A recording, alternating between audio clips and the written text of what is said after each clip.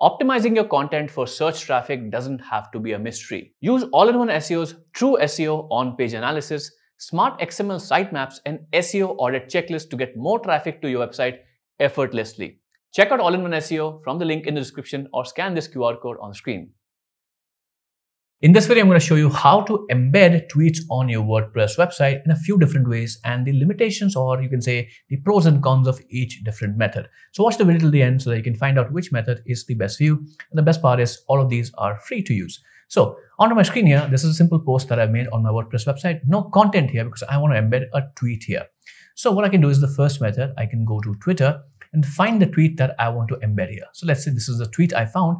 So what I can do is go here, which is a share icon. I can click share. I can copy the link. So this will copy the link to my clipboard. Or if I click the link here and actually go to the tweet, I can copy the link of the tweet itself. So you can see, I'll just post the browser section here, which is the post, or as they say, the URL of the tweet.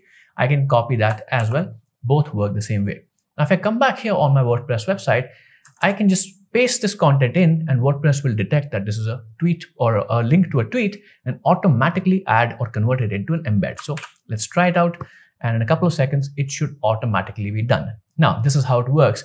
Now, in case what you do is, let's say you are already writing in the middle of writing a paragraph that, hey, this is how you something, something, something, and then you add a link to a Twitter post. Sometimes it works, but if you're inside a paragraph post, it might not work. So how to do this manually is an easier process. Let me show you.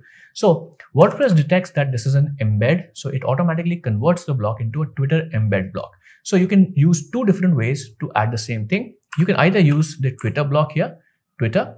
So you can go here inside the blocks option, just search for Twitter. And you can just use the Twitter block and it will be added here. Then you can just paste the URL of the Twitter or the tweet that we had here.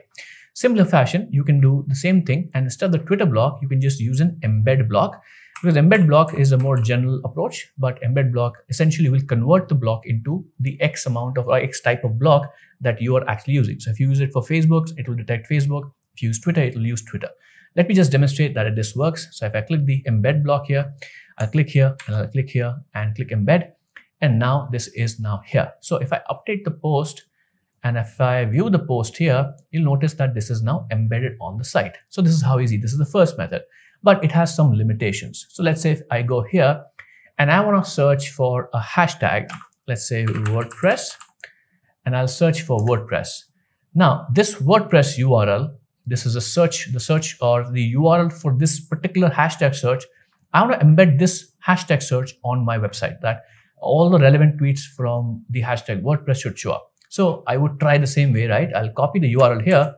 I'll go back and I'll go back here. I'll delete this and I'll just add the Twitter block once again. Let's try it, Twitter, and I'll try this again. So if I do this here and I'll embed it, it doesn't work. So that's the first limitation. This works for individual tweets, but not for hashtags, cannot create custom feeds on it. So there's the first limitation. So this is method number one. If you want to embed a single tweet on your website, this is how you do it. The second option is a little more versatile. So I'll just delete this here. The second option is to go to this website, which is official from Twitter. It's called Twitter Publish or X Publish. So the URL is publish.twitter.com. I'll place the URL on the screen as well, so you can go ahead, and it will be linked in the description as well. And this allows you to have a few different options of embedding tweets on a website. So if I click here, you can embed a post, a profile, a handle, or a hashtag. So let's say, for example, I want to embed all the tweets by WP Beginner on my website. So I'll just type in WP Beginner. I'll click the arrow here, and this will give me options how I can embed this. So you have the embedded timeline, or you have the post options. So if I go here, the post option is, hey, follow us or mention us or hashtags relevant to it. But let's say if I go to the timeline option, the timeline is where I can see the timeline of tweets from WP Beginner, which is pretty cool. But I can customize a little bit of this if I want to. So if I set customization options, I have the option of height. So let's say I want to stick with around 2000 pixels height. Oops, sorry, 2000 pixels. And around an 800 pixel width, because most websites are not very wide. And for mobile phones, it's a better way. I can also choose a dark option. So now we have a dark theme. And you can also change the language and a couple of other options. But that's about the things you can do here in terms of customization. You don't have a lot of control over what you want to do. So click the update button, and this will give you actually code which you need to embed on your site. So if I copy the code here, you'll see a notice here. I'll go back to my site, and now this is an HTML code. This is not an embed code that you can just use it in an embed. You just need to use an HTML block or a custom HTML block. So type in / type in HTML. This is the block we'll be using, custom HTML. And inside the custom HTML, I'll paste the custom HTML I received from the website. I'll click the preview button to see. It takes a couple of seconds to load, and now it's done. So if I now publish, update this, go back to the site, refresh this post here. Now you'll see you're seeing tweets by WPBeginner, and it has the same properties that we configured, even though the height is for some reason not working. So kind of you have all the tweets, and your entire page is now way too long. So it works, but it has limited customization. So you can't customize the text. The colors don't have much options, but you can still do a lot with it. Now, the third option is the most versatile. And if you want to have a more controlled experience on your website when it comes to Twitter embeds, this is the feature, or this is the plugin you should be using. And it's a completely free plugin. So first I'll go here and I'll just delete this and go back to the site here,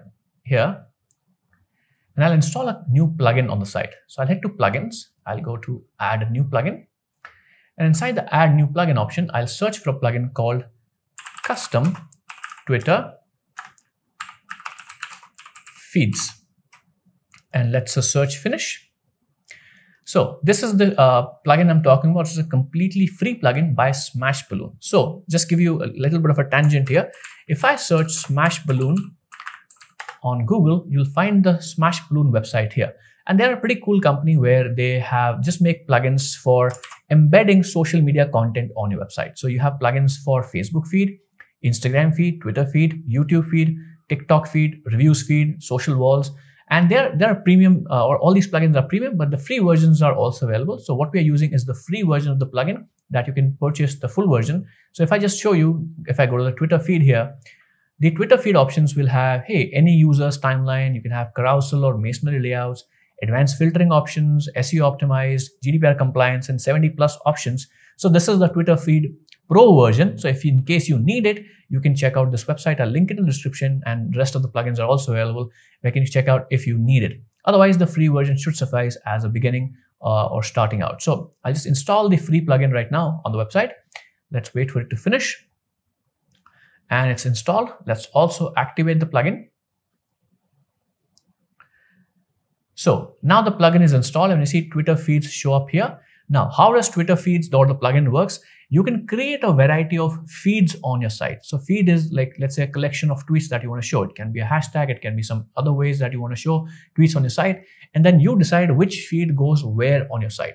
So you can have them embedded on a sidebar. You can have them embedded inside a post, inside a category page, in the footer. So wherever you want to embed the tweets, you can actually embed that specific feed. So first you have to think about, hey, I want to create a feed. What kind of content do I want to add to the feed? This is where you decide it. So we'll go to the Twitter feeds option here, and we'll go to all feeds right now. So I'll click all fields, and inside the all fields option, we'll have to start creating a feed. Now, since Twitter changed the API rules, we have to validate our email address with the plugin. Otherwise, it's open to abuse. And there's some, I'd say, technical mumbo jumbo behind the scenes, which I completely don't understand. But if you click the add new button, you'll have the option to connect your Twitter account with Smashballoon, and your email address will also be verified. So I'll click the connect button here, which will open up this option. Let me just disable my dark mode settings. So this is where I can actually add my email address. So I'll add my email address here. And once I'm done, I'll send a confirmation link. So my confirmation link is sent. So all I'll do is open my email and click on the confirmation link. So I'll just cut that part of the video because that's very obvious. Everybody can follow that. So I click the link in the email, and this is what I see. You're about to connect this website with Smashballoon's Twitter service. Please verify this is your domain. I'm using a test website. That's why you see a weird domain name here. But when you do it on your website, your domain name should show up here. And once you see it, you click, yes, it's my domain. And then you'll be redirected to your website. Now, as I was mentioning the API changes here, so you'll see this notice here, due to API changes, you're no longer able to support search, home timeline, hashtag, and other feeds. And you'll have to connect our own Twitter app, which charges $100 a month for. So this is a technical change that Twitter has made. Otherwise, this was previously possible to add things to your site. So what I'll do is I'll just go to the user timeline option here. Now, by the way, if you do want to connect a hashtag or other mentions, the second method will suffice. But in this case, when you use the user timeline option, you'll have much more customization options on how it shows up and where you can add it to your site. So I'll just add WP Beginner here as an example. WP Beginner, oops, double B's, let's change it. Okay, so once I've added the handle here, which I want to embed on the site, I'll click next.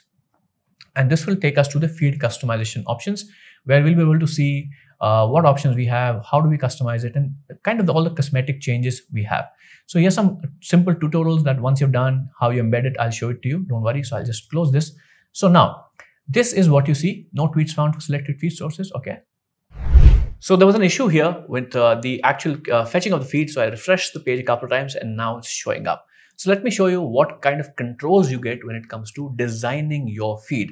And this is the free version of the plugin, so some things are limited. So first of all, you can change the name of the feed here. So you want to change this and you want to name it something that you can remember. So you can change the name here. And let's say at a later time, you decide, hey, I don't want to embed WP Beginners like posts here. I want to actually change the handle which this feed is for. So what you can do is go to settings here and go to sources and click edit sources. And then you can edit and add these sources here. So change the handle to something else, and then this feed will be updated to fetch tweets from that handle.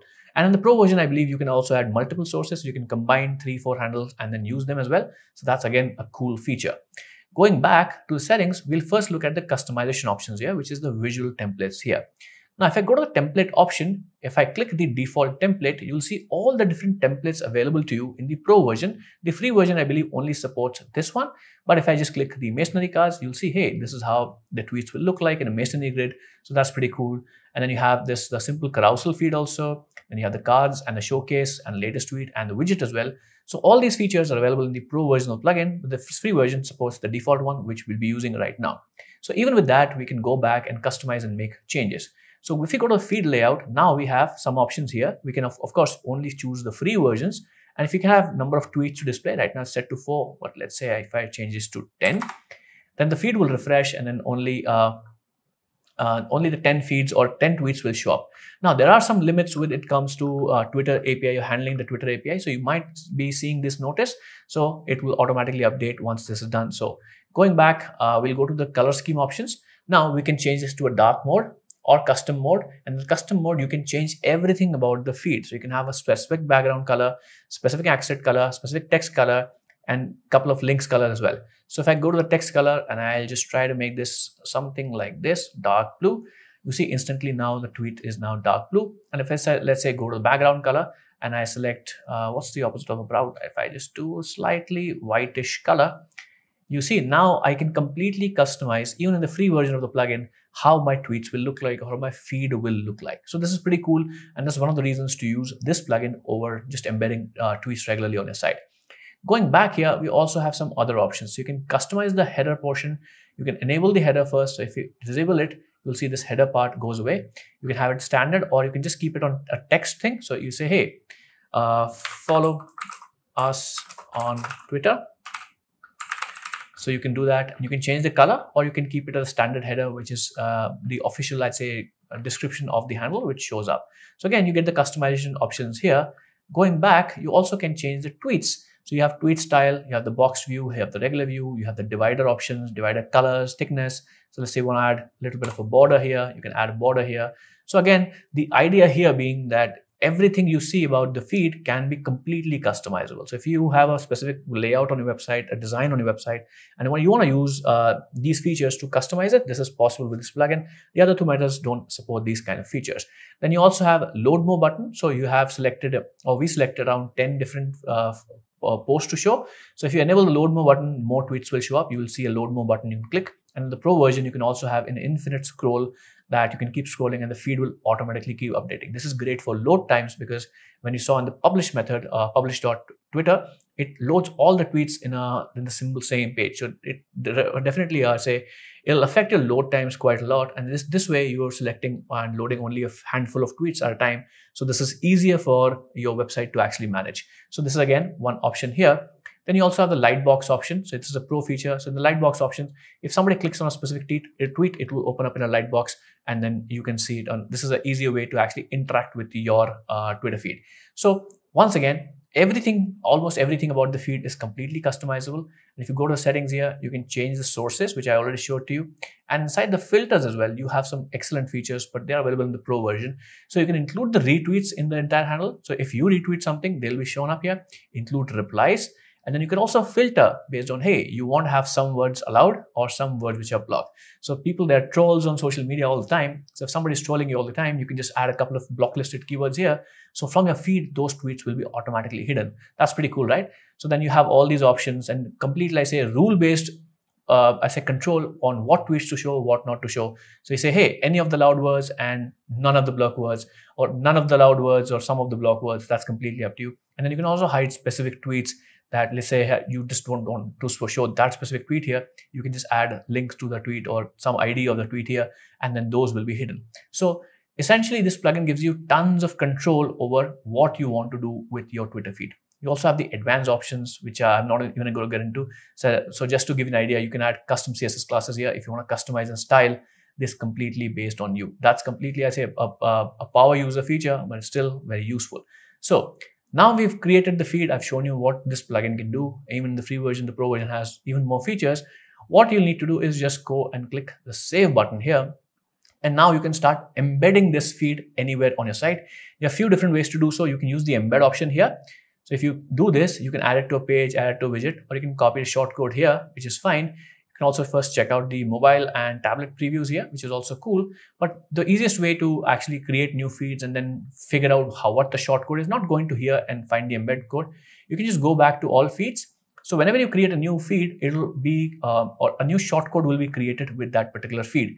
So you can use this shortcode to just embed that feed anywhere on your site. It can be a sidebar, it can be the footer, it can be the main page itself, post itself, or category pages, anywhere you like.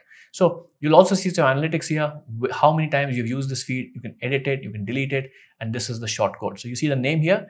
So this is a user timeline feed, which we started in the beginning. So what I'll do is just copy the shortcode by clicking the button here, or you can use your mouse and keyboard, Control-C, Control-V. Once this is done, I'll go back to post and I'll create a new post on my site just to demonstrate this feed. So let's open this up, Twitter feed. And I'll just do this. And it'll automatically detect that this is a shortcode and add the shortcode here. Now, what you should do if you're writing a paragraph, you have more content, you should use the shortcode block explicitly. So type the / button, type in shortcode, and you'll see the shortcode option here. Once the shortcode option comes up, you just paste it here, and now you can just go and publish this page. And once it's done, you will go and open it up a new tab, and this is now your feed showing up on your website. Pretty cool, right? So this is how you embed tweets on your website, on your WordPress website, using 3 different distinct ways. Copy and paste the URL directly, use Twitter's publishing options, or using this wonderful plugin, custom Twitter feeds by Smashballoon, to embed tweets on your website. If you have any questions about still how to embed tweets on your website, let me know in the comments. Otherwise, you can subscribe to the channel for more WordPress education. And I'll see you in the next video. You're watching Yuvraj from WP Beginner.